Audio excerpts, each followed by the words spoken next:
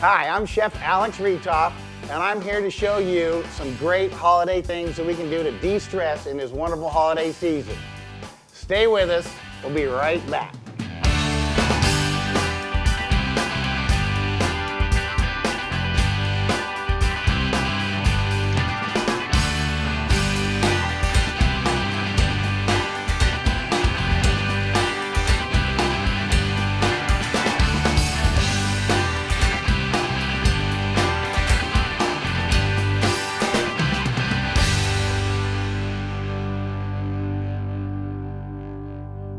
Welcome back. I'm Chef Alex Reethof. Part of a great holiday is to have a great, wonderful, festive cocktail. And this cocktail that we're making today is a spicy pomegranate great cocktail, but I can't drink alone. So I got to bring in my good buddy, Chef Shay. Hey, Alex, Shay, good to see you. Thanks for coming in today. No problem. Shay's going to help us out by making a really strong, sweet, syrupy, simple syrup with just spice with a little bit of ginger. So we're going to take some ginger root, which is a real fragrant root, used a lot in Indian cooking. I'm sorry, we're going to put that right into our simple syrup. And we're going to take this sugar and water syrup and we're going to blend it down, cook it down just a little bit till it's all a liquid. And then we'll use that to also embellish what we're doing with our cocktail.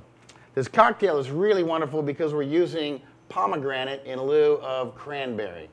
Pomegranate is a great antioxidant and is wonderful, strong flavor, great color. We're going to use fresh squeezed orange juice, fresh squeezed lime, and of course we're going to bring in some pomegranate infused vodka. Now this is one of those dishes, one of those recipes that you can use without vodka, so we can have a virgin. I suggest that you also label that so that your guests don't get them mixed up if they're drinking one or the other. So as Shay's making a little simple syrup going here, what we're going to do is start to compile our cocktail. To start off with our cocktail, we need to rim the glasses with a little sugar to keep that sweetness going on. So we take a little lime and we'll run it around the rim in order to attach that sugar to the rim. We'll roll it in a little plate full of sugar, and there we got a great rim with a little bit of sugar to put on our lips for the season. Come on in. And then I'm going to take this and do this one more. And one of the beautiful things about this cocktail is in the stressful times of our season, we can have family in town, and this goes great with the family, helps me out, helps them out, and everybody has a chance to relax. To assemble this cocktail, what we're going to do is take some pomegranate juice. We'll add it into our iced pitcher. We'll take some of our simple syrup that's laced with ginger. You can see the ginger that's down in here that makes it nice and strong and fragrant. This gives it a wonderful sweetness and a good syrup to it. We're going to add some fresh squeezed orange juice, some lime juice, and of course, we're going to add just a hint of vodka, just enough to give it a little flavor. All right, we're going to swirl this around. Now, I do have to tell you, there's a great way to garnish this dish, and what we're going to do is take this wonderful fruit. It's called dragon fruit, and it's a nice fuchsia ring on the outside, and it looks like cookies and cream, or it could be snow on the inside. How about that if you're from the north? So we're going to take this cocktail, swish it around, get it nice and mixed up in the pitcher. We'll pour it into our glasses. Shay, we got to have one for you. Of course, there we go. I'm going to garnish it with this nice little wedge. Doesn't that look real festive? It's got a beautiful color. It'll real stand out. And Shay, happy holidays to you. Happy holidays. Oh, that's wonderful. What do you think? It's great. I love it. So stay with us. Be right back, and we're going to show you how to do a wonderful, savory butternut squash chorizo black beans stew that's just going to warm the hearts of everyone in your wonderful family for the season. Stay with us.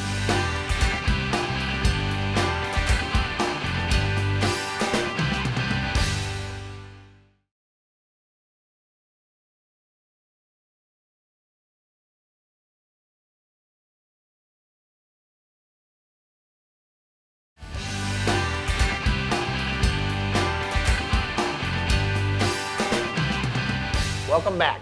I'm Chef Alex Reethof, and it's here with my friend Chef Shay. And I promised you that we were going to bring you a wonderful chorizo butternut squash black bean stew that's just going to warm the hearts of your families. And here it is. So Chef Shay's got our pot on, and it's already going, it's good and hot. And we're going to take some beef stock, some fresh corn. We're going to use some fresh cilantro, garlic, onions. We're going to use some sweet red peppers. And I don't like green peppers, so we're going to use poblano peppers. They have a little bit of a spice to it, a little bit of a bite that adds some great depth to this dish. We're going to use some black beans, and I have some wonderful beef chorizo made today from the farmer's market. And I'll show you how we work with this. I also have some butternut squash, and I'll show you how we work with this wonderful vegetable. This pretty much like a gourd, and I'll tell you how we cut this up and get it ready for this great, great dish. So the first thing we're going to do is, Shay, we're going to add a little olive oil to our pan. All right. And we're going to get some things sauteing, because we got to get things moving in this pan and get them soft and delicate. And we're going to start off with some onions and some of our peppers. And you can hear that nice sizzle going. And that's what we're looking for in this pan.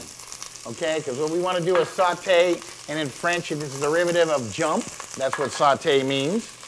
So we're going to stir this around a little bit and get it just kind of moving, a little bit moist. Oh, and you can already smell those wonderful vegetables, this essence coming out of them.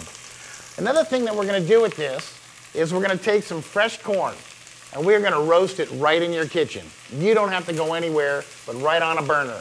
So Chef Shay's going to turn on a burner, and he's going to put the ear of corn right on the burner with the flame kissing it right there in your own kitchen. And what happens is that corn will caramelize on the outside. So when you cook corn in a pot with water, you dilute the flavor of the corn. When we roast it on your flame, it actually concentrates the flavor of the corn. So we actually make those sugars a little bit stronger versus weaker for this dish. It makes for a great, great dish.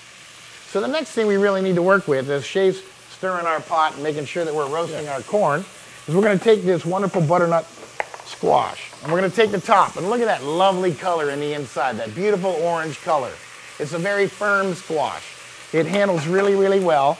And what we're going to do is there's a bell shape in it, and in that bell shape resides all the seeds.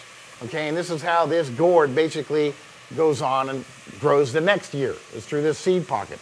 But what we have in this top part is a wonderful, just a nice large chunks of meat from this wonderful gourd. So I'm going to cut this off, and you're going to see this is where all the seeds are.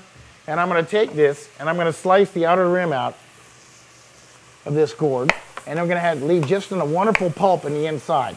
When you chop this up and put this in with our stew, it'll keep its consistency, because butternut squash has a great firm texture to it. And it's also a little bit sweet and a little bit savory at the same time, and it holds up really, really well.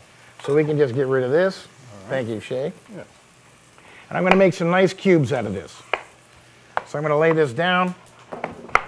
And believe it or not, this does not take long to cook. I'm going to cut it at an angle a little bit, and we're going to put it into our stew, nice little chunks. And I'll bring these over to you, and you can put them off onto our stew. All right. And here we go. I like to do this for our family because this is one of those things that reheats real, real well. Okay? At this point, we're going to add a little bit of garlic in it. Now, is there ever such a thing as a little bit of garlic? I go with a big old splash, and when I think that's enough, it just needs a little bit more. How about that? All right, so we got a wonderful chorizo. It comes in the casing. Don't be intimidated by this casing. I want to take it off. So I'm going to take the casing and just do a little slice down through it. And all you do is peel this casing off, and there we have the wonderful just the meat. And we can put that in and saute that with our vegetables. I'll tell you what half. All right. So we can set this aside. We can set this aside. Now, let's take a look at this corn as it roasts. And it's popping like popcorn. You can see it just kind of bursting. It's a wonderful thing. And we're condensing those flavors, and it looks absolutely gorgeous. When we finish this corn, which is just about there now, we'll pull it off. And all I'll do is I'll just run my knife down the side and pull it off. And it smells kind of, well, almost like popcorn. and it just falls right onto my cutting board, and it will go right into our dish. Now what I'm doing, and I'm sauteing this dish, the beautiful thing of sauteing all this, Shay, if you'll just add that to our dish. No problem. To our stew. We're going to render down all these wonderful flavors. They're going to meld together, and we're going to have a great, great stew. It'll be real hearty. It doesn't take long to cook. We're going to add our black beans in. At this point, everything's kind of working its way around. They're all kind of marrying together inside. How's it look, Chef? Looks great. Great colors. How's it smell? Smells wonderful. That's a little scary, huh? All right. We're going in with a little beef stock, just enough to cover it, because we don't want too much for a stew, or we make a soup. That's just perfect. All right. While he's doing that, I'm going to take a little cilantro, and the way we cut cilantro is we curl it under. And we just take our knife right down through it. And by the way, the beautiful thing about a chef's knife is it's wide. Okay, it's wide so they can glide onto our fingers like this. Okay? Otherwise, if we put our fingers underneath it, always usually bad things happen. Okay? So we'll try to keep our fingers out from underneath it. We'll chop some of this cilantro nice and fine. Give it a little fine chop. Coarse is okay for this dish. I like to keep all my herbs, fresh herbs, in water. That way it keeps them just like you would flowers. They keep for about a week that way. Once we get this all chopped and sliced where we need it, we'll go ahead and take this and put this right back into our pot. We'll let these flavors all meld in and work for about 15 or 20 minutes. And then we'll have a great stew that'll be ready and warm the hearts of your families. Now that we had an opportunity to let our stew render, this is my favorite time. This butternut, chorizo, and corn chowder stew is ready to be plated. Let me bring it over to my cutting board. Oh, it smells absolutely delightful. It's thick, it's hearty. Oh, it looks absolutely scrumptious. Let's go ahead and plate some of this up in a plate. Oh, doesn't that look awesome? Feel that steam coming off. Now look, we're gonna garnish this with pepitos. And pepitos, these are roasted pepitos, they're a little slightly salted, and they're the inside of the pumpkin seeds. Wonderful garnish for this hearty stew, great fall. We're gonna sprinkle a little bit on top. We're gonna sprinkle a little bit of cilantro, a little Parmesan cheese, and we are ready to go with this great dish. And when we come back, we're gonna do another holiday favorite, shrimp scampi, my way.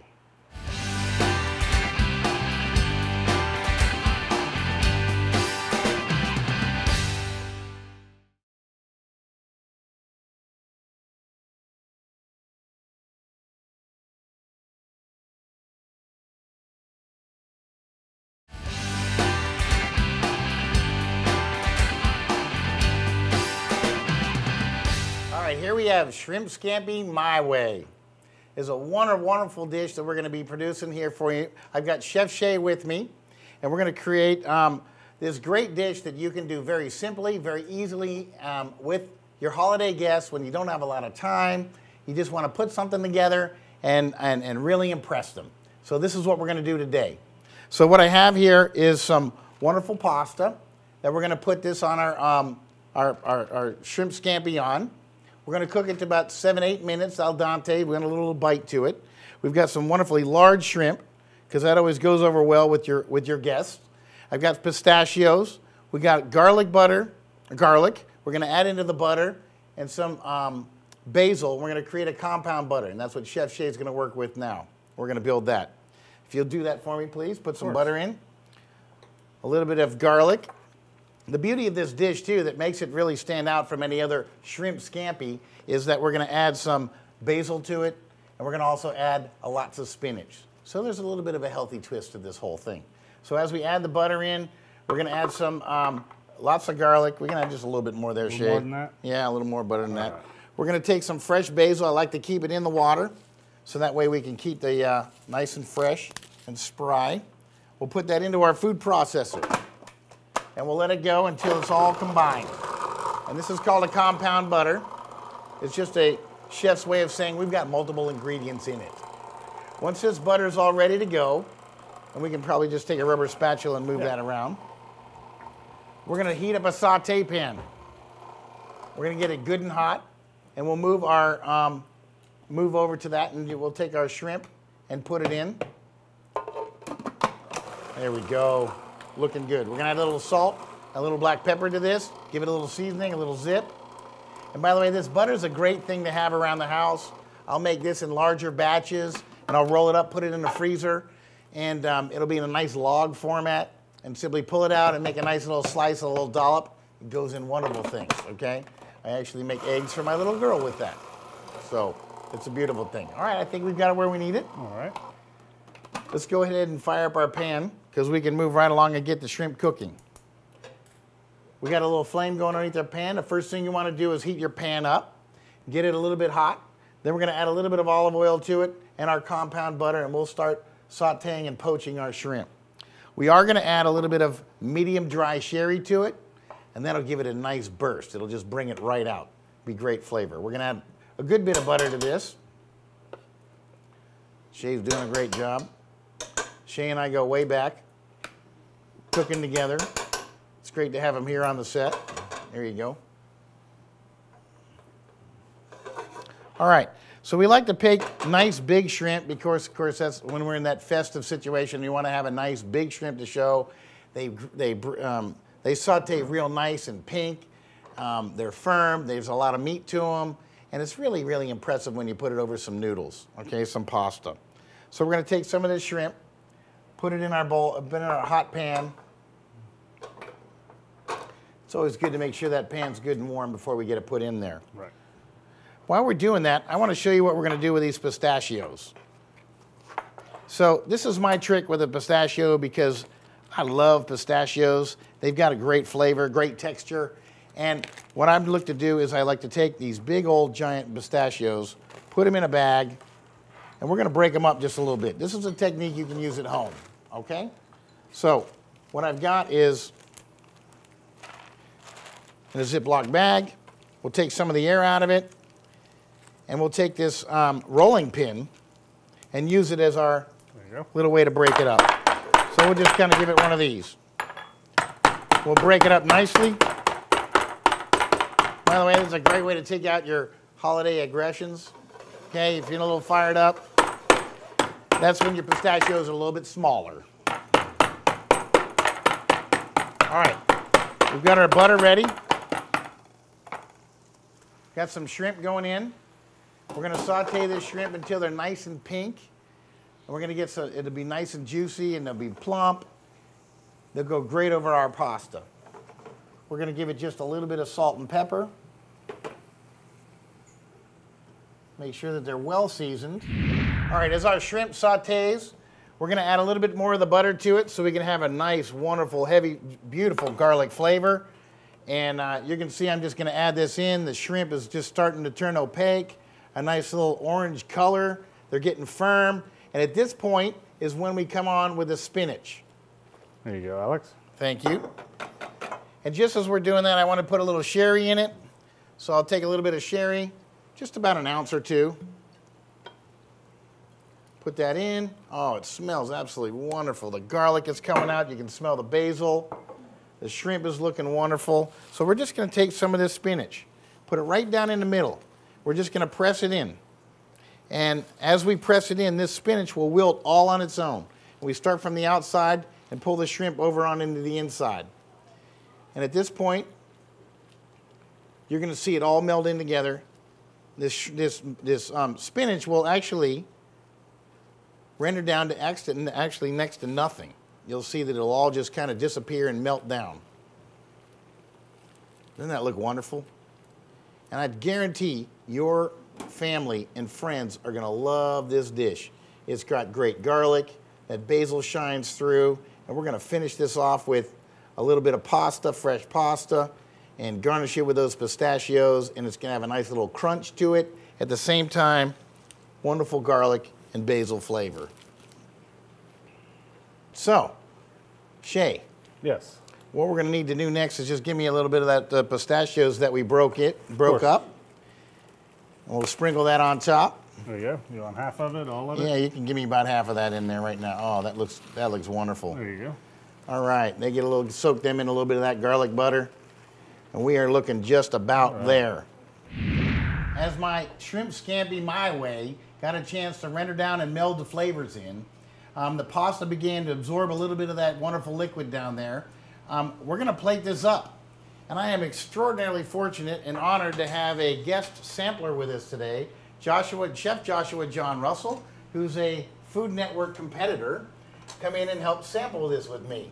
What's going on, Thank Chef? you. How are Welcome. you? Yeah, good to see you. Great to have what you we got today. here? So we got a little shrimp scampi my way, a little bit different Your twist way. on the shrimp scampi. All right. We're going to put some in our bowl, kind of twist it around. All right. Got some great big shrimp in here, some garlic, some basil, some spinach.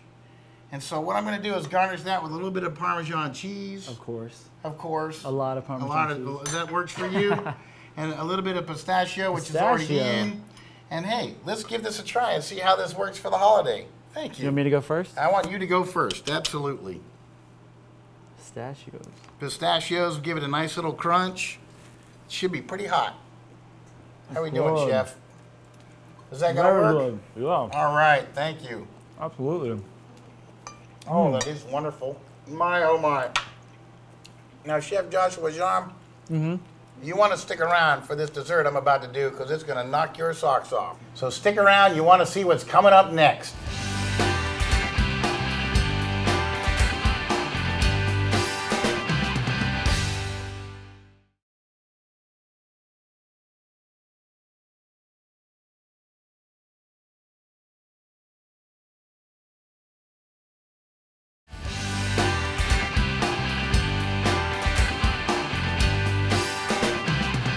All right, it's dessert time. My favorite time of the meal. Okay, we are gonna make an awesome tort that is made out of walnuts and coconut macaroons and some cognac fruits with some chocolate embedded in it. Oh man, we're gonna have some fun with that. Look, to start out with, I gotta have coconut macaroons, which is a great cookie made with deep, rich coconut. I'm gonna have a little bit of walnuts. I've got some, for the fruits that we're gonna actually soak in cognac, is gonna be apricots. We're gonna do yellow raisins. We're gonna do cherries. And these are gonna all meld in with our wonderful cognac. And then we're gonna make a little bit of a, with some brown sugar, eggs, and then our crushed walnuts are all gonna make and blend into that filling. Can we start?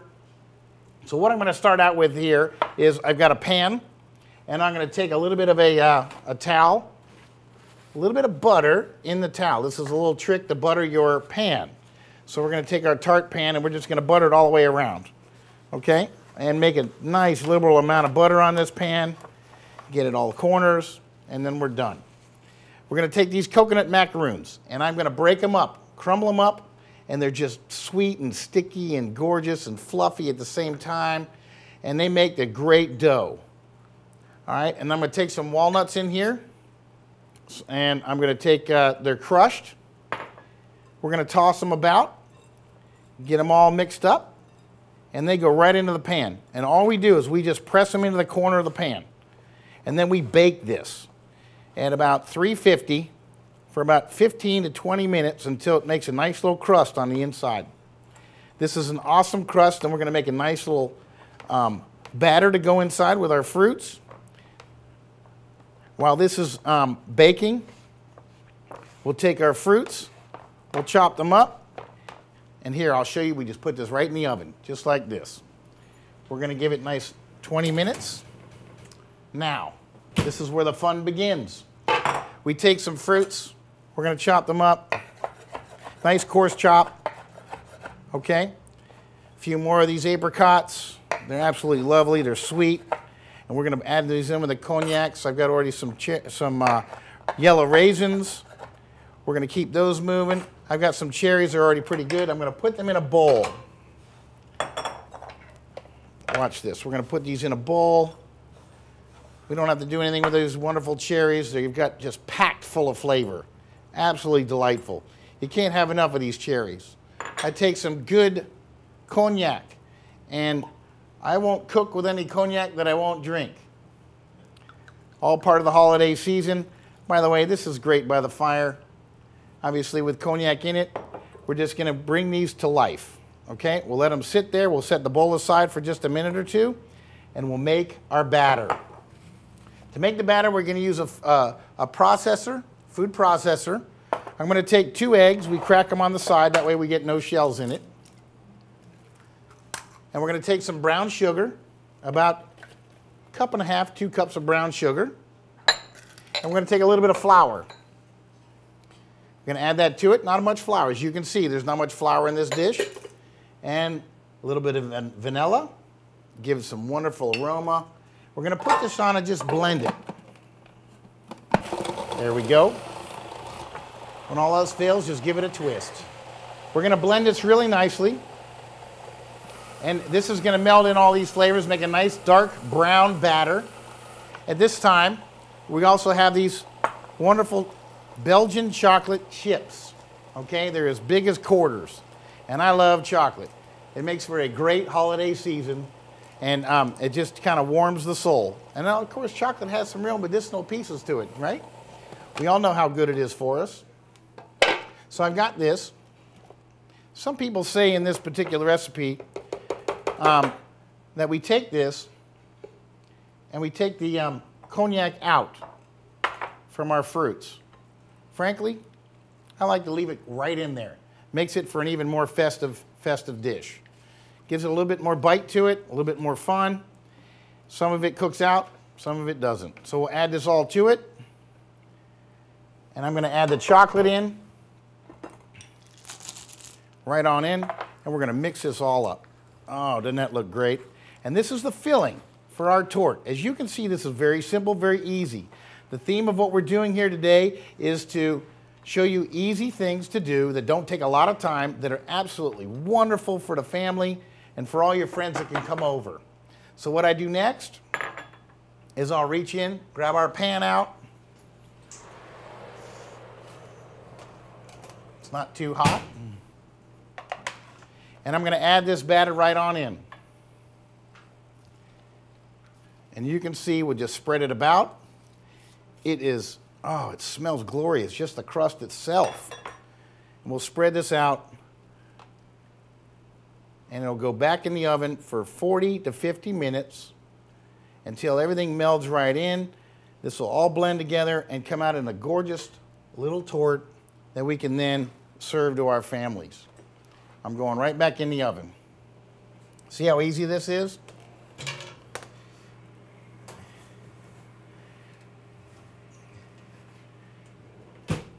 And when we come out of the oven, this is exactly what it looks like. It's absolutely brown, golden. The fruits are coming through, and it's got a great ring around it. Absolutely special. And what I'm going to do is take a little bit of powdered sugar and finish this off. Oh, doesn't that look lovely? Right in the middle. We're going to take a little cut of this and see how this comes out. Oh, it's just soft. Oh, it just looks great. It's kind of sticking to my knife, but that's just fine. And let's see what we can do.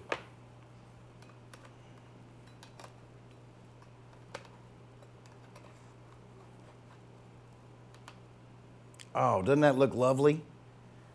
Look at how wonderful that is. Got a little plate here, and I think we need to actually put a... Now that's a little bit big for me. I think we need to give this a try, don't you? Oh, that chocolate's all melting. Oh, it's warm. The fruits come right out. Oh, good Lord, that's wonderful. Oh, that's all there is to it, folks. I'm Chef Alex Reethof. Have a happy holiday season and enjoy cooking.